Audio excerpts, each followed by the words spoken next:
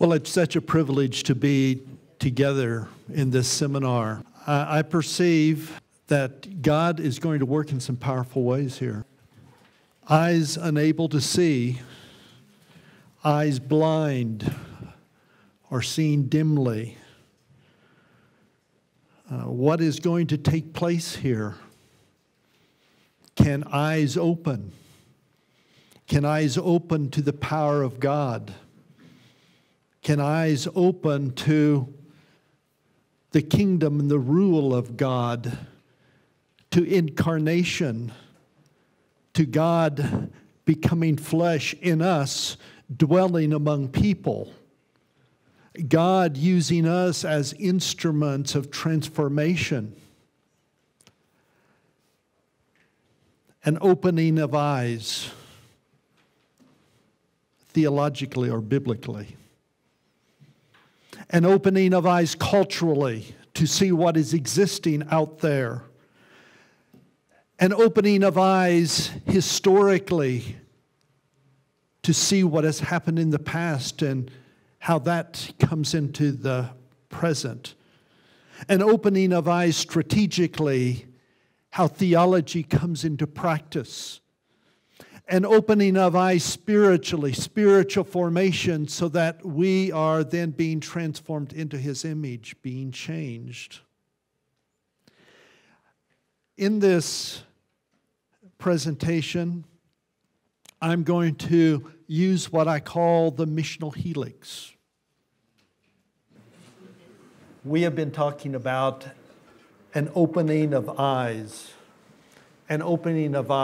theologically, an opening of eyes culturally, an opening of eyes historically, an opening of eyes strategically, an opening of eyes spiritually.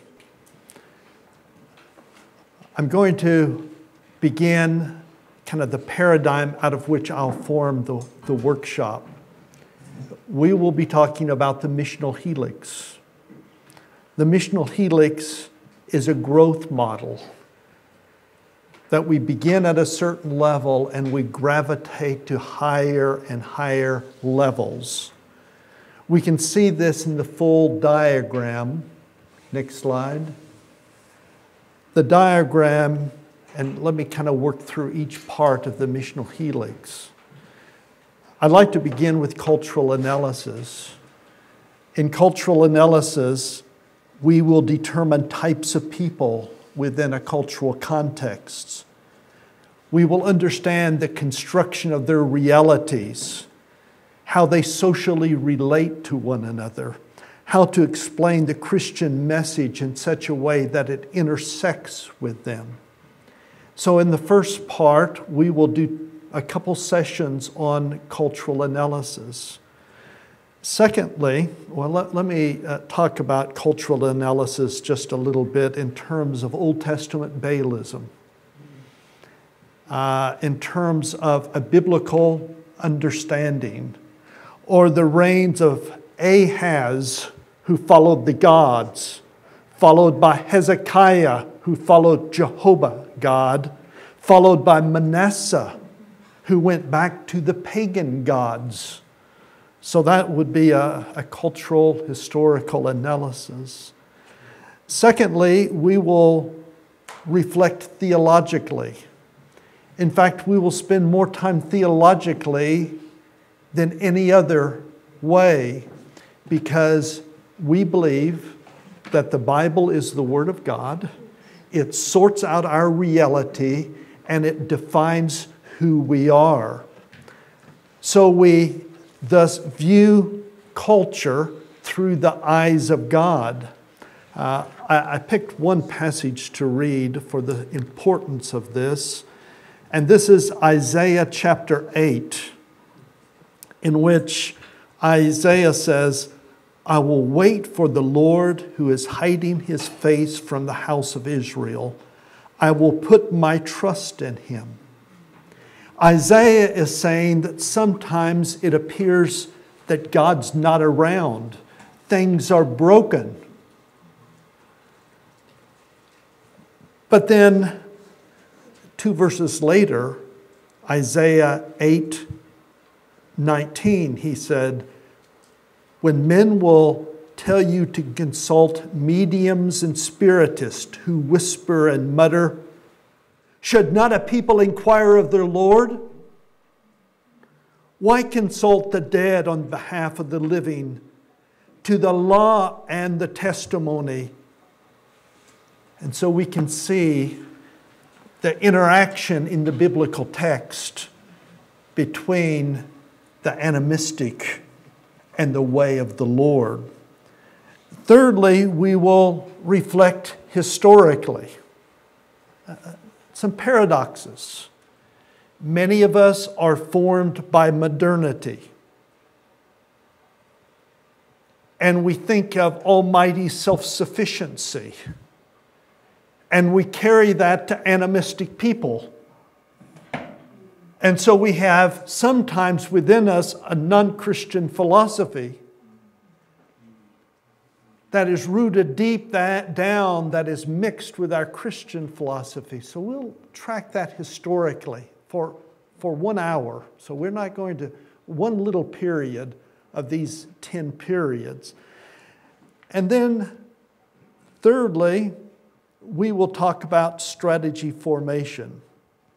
Strategy formation helps shape us and develop our methodologies. What is truth encounter? What is power encounter? And probably above all, what is cultural encounter as we deal with death, burial, and all the issues that come in life.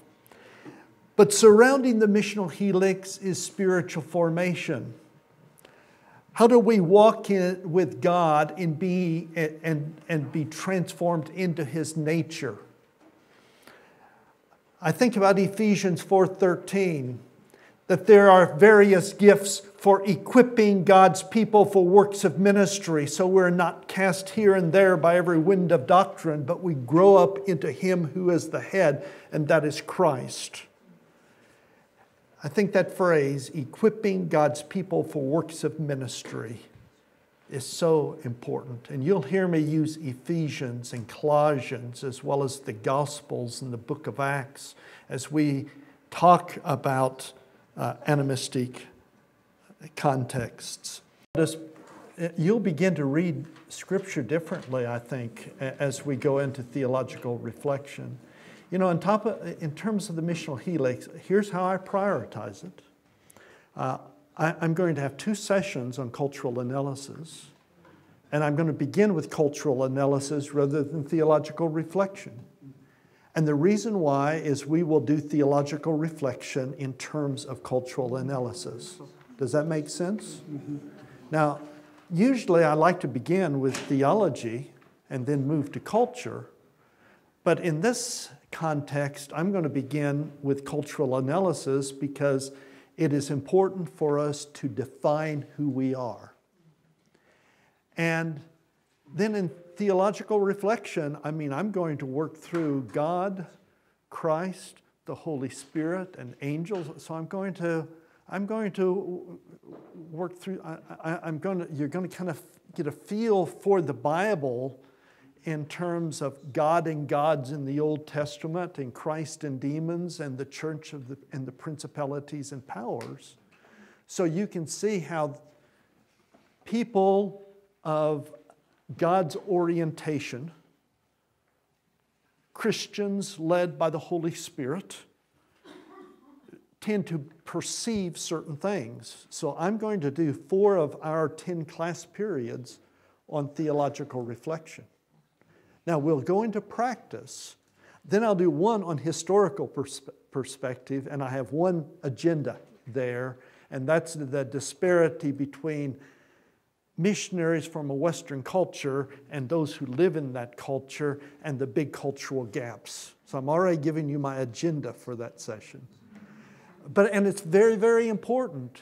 And the changes of the world and how to read those are very, very important. I think we need to be Christians who are anthropologists, Christians who, with discerning eyes and ears, read the culture. And then we will do strategy development. And in that strategy development, we'll talk about a truth encounter and power encounter and then cultural encounters. When we talk about cultural encounters, we have to talk about those times where animism comes up. And you probably know those times: birth, death, illness. There are rituals during those times. What happens during those times? A theme in this seminar is going to be syncretism. Our syncretism. There is no one in this audience that is not syncretistic. We all merge our culture so that, those who come out of a scientific heritage tend to be pretty much modernity. Throughout this seminar, we will do a lot in terms of spiritual formation because it's embedded in everything. But then we'll do that last class on spiritual formation, which is this outside part of the missional helix. So as our diagram shows, this is kind of a pathway, an intentional pathway that we will follow during this time. So let's go ahead, and I'm going to begin to reflect on cultural analysis. I would call cultural analysis defining, in this case, an animistic worldview. I mean, in another culture, I might call it a secular worldview. Or if I'm working with this developing North American culture and maybe Indian Asian culture, I might call it a pantheistic worldview. Or I might even call it defining a Christian worldview that is distinctive. So at this point, we are talking about developing or defining an animistic worldview. I'd like to give you 3 assumptions of an animistic worldview. 3 assumptions of an animistic worldview. So this is assumption number 1, that the seen world is related to the unseen world. Humans are thought to be controlled by spiritual powers. We can handle this stuff ourselves. Our world is guided by ancestors and ghosts, by gods and spirits. People are manipulating us and others by witchcraft or sorcery. There is the curse or the evil eye. So they seek to appease these powers through sacrifices and through libations, through rituals, through charms and amulets. Now, the paradox is that westernized Christians shaped by secular education are typically unable to perceive the animistic worldview. It comes out of enlightenment, which amplifies the process of emphasizing the superiority of humans and human reasoning and negating the influence of spiritual powers.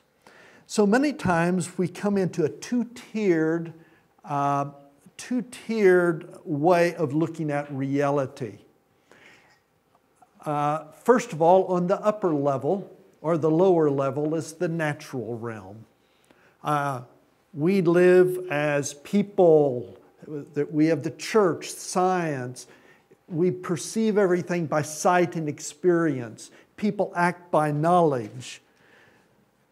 But I think we also then believe in a spiritual realm in which there's angels and demons. It's perceived by miracles and visions. It's perceived by faith. But there's a segmentation between the spiritual and the natural. And sometimes we segment that in our actions. We segment that in our thinking. Paul Hebert talked about the excluded middle. And Next slide. The excluded middle is, while we believe in the supernatural and we believe in the natural, we look at this worldly activities as almost non-existent.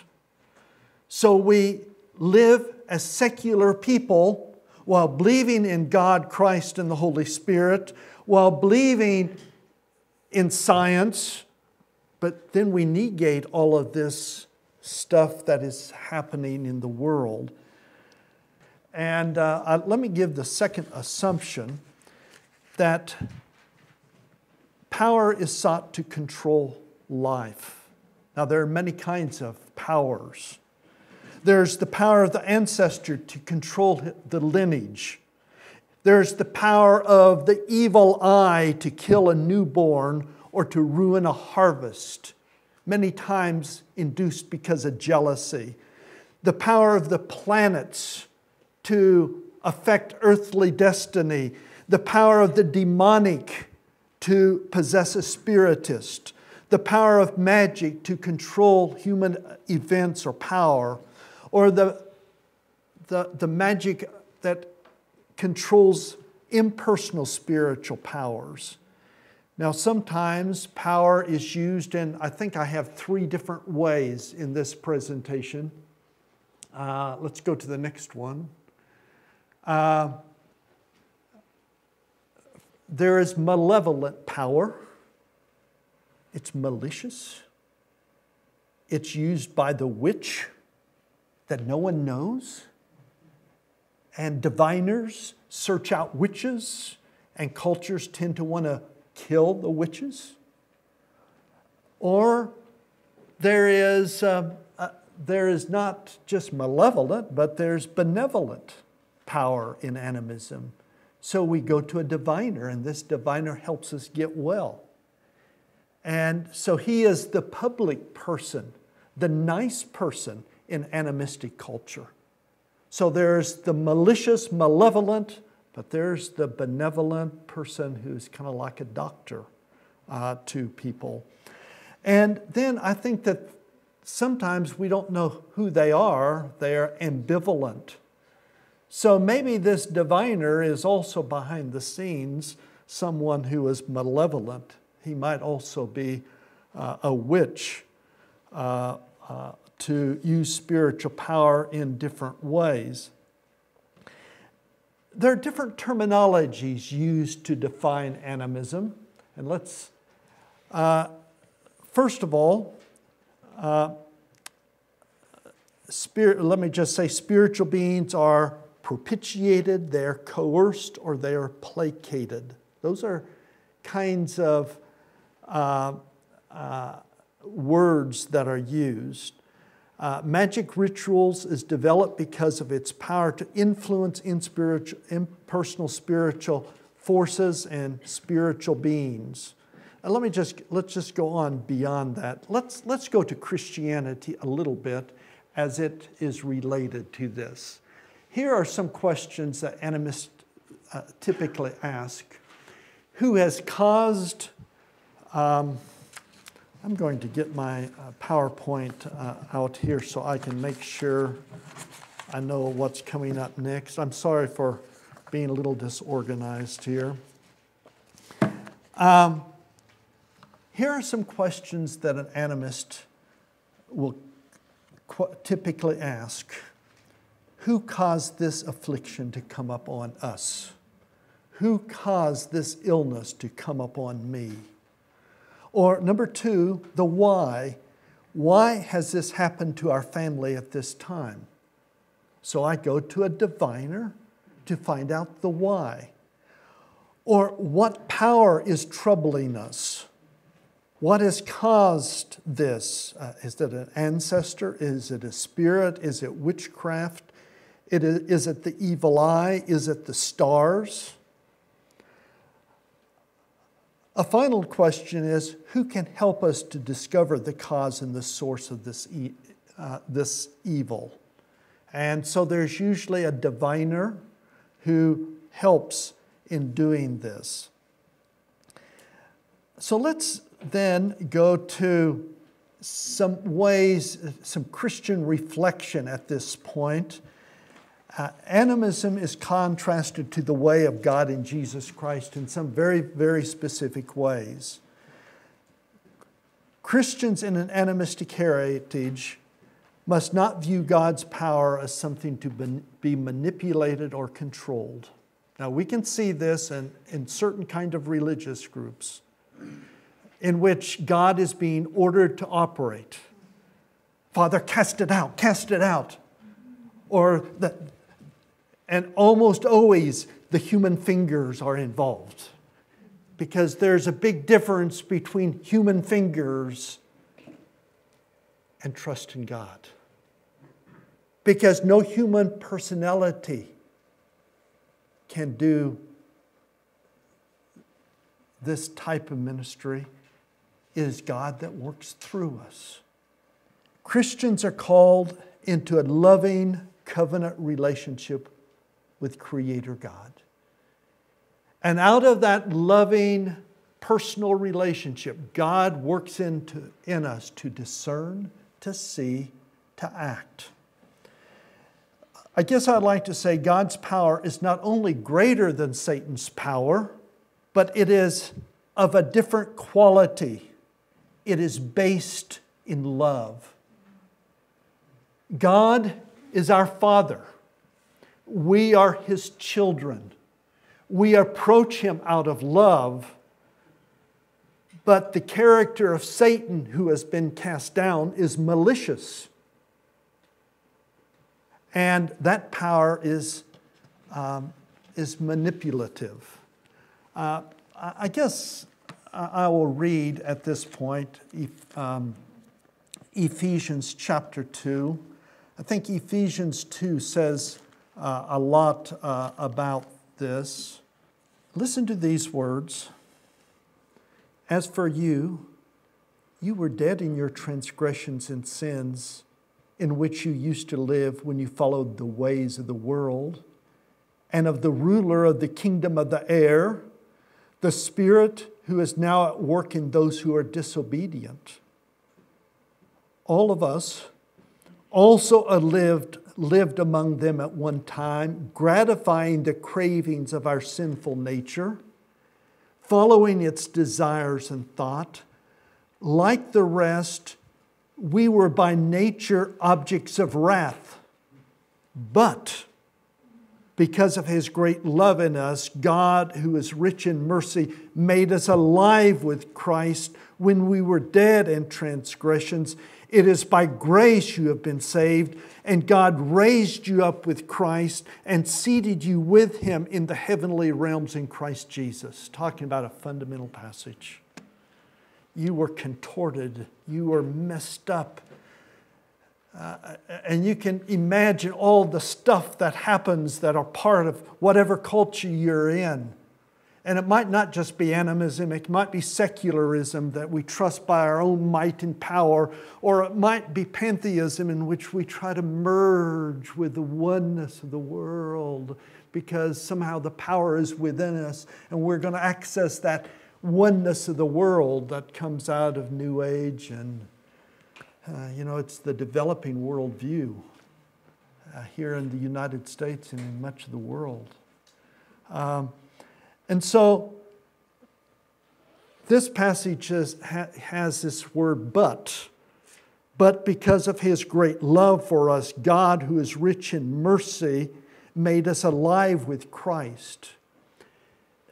Do you hear how personal that is? God, who has made us alive, works in Christ. And so I think we can always begin to think about a diagram that's like this, that here's God, and here's Christ, and here's the Holy Spirit. And then the church lives in God, Christ, and the Holy Spirit. The church worships God, who is the Creator. We walk with Jesus in His way and pray to God in Jesus, who intercedes before the throne seat of God. And we're indwelled by the Holy Spirit. In fact, that's the theme of the Bible. I mean, in the Old Testament, it's so much about God.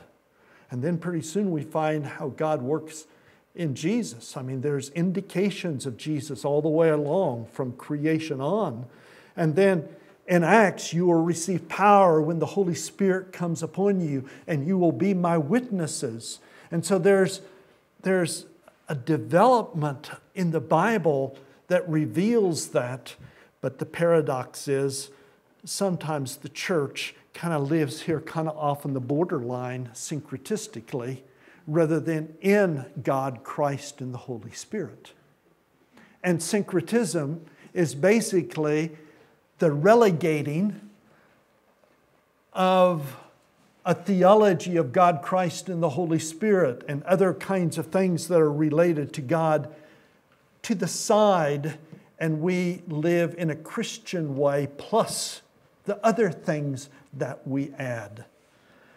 So these are some perspectives. So I'd like to go to a third assumption, and that assumption is controlling powers are determined by divination, because humans are tremendously inquisitive.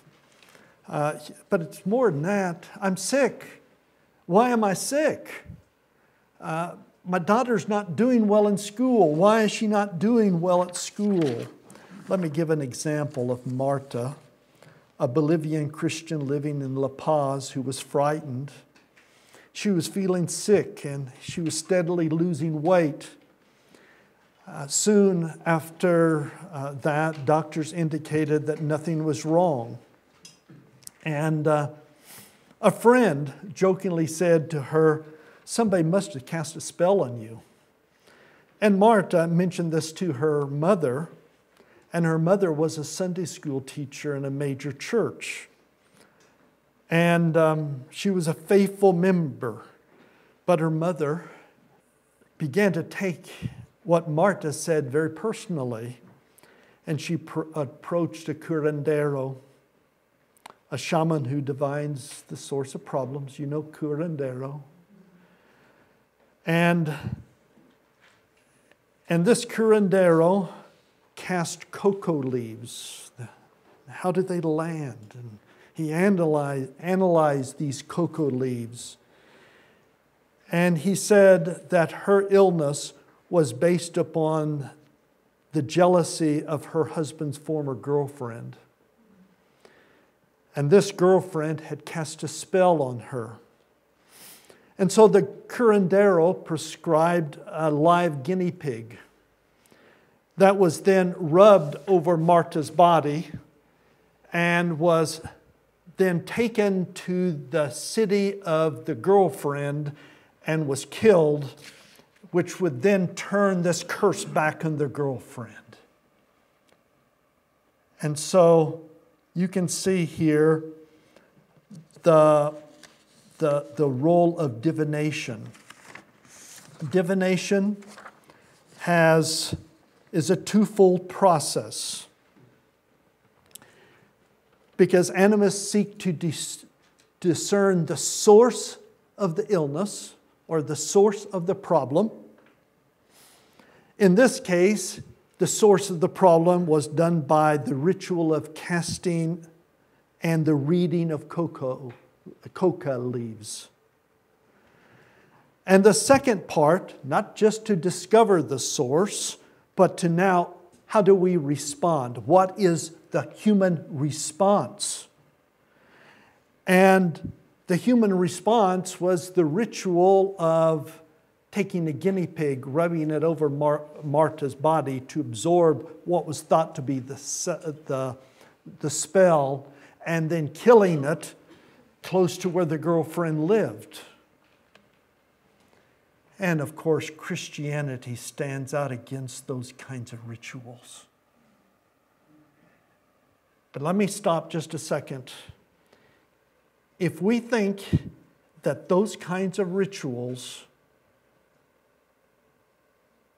are not practiced and they're simply superstition, then I'll tell you what, we're not then even beginning to cope with the issues of our culture. I'd like to give one very brief, let me get back to another sheet here. Let me give one final assumption of this. Assumption number 4, sources of evil are anxiously sought. I think this is the roots of fear. When there's illness, we ask why. And we will have to deal a lot in this theology of why does God do what He does? What is Satan in this world? What is the demonic in this world? So an animist, thus, is never completely confident that all the powers are lined up on their side. The most powerful verse to an animist, and I've heard it so many times among the Kipsigis of Kenya, is perfect love casts out fear. Perfect love casts out fear. So we begin to speak about a certain way of living, a certain way of living in the heavenlies, far above the principalities and powers. So we're shaped by this certain way of walking with God. Now, what I'm going to do in this next session is I'm going to give you a very concise definition of animism. And then we will begin to talk about how these practices are worked out. So this session and the next session on cultural analysis. So I think this is perhaps a good introduction despite kind of our logistical struggles.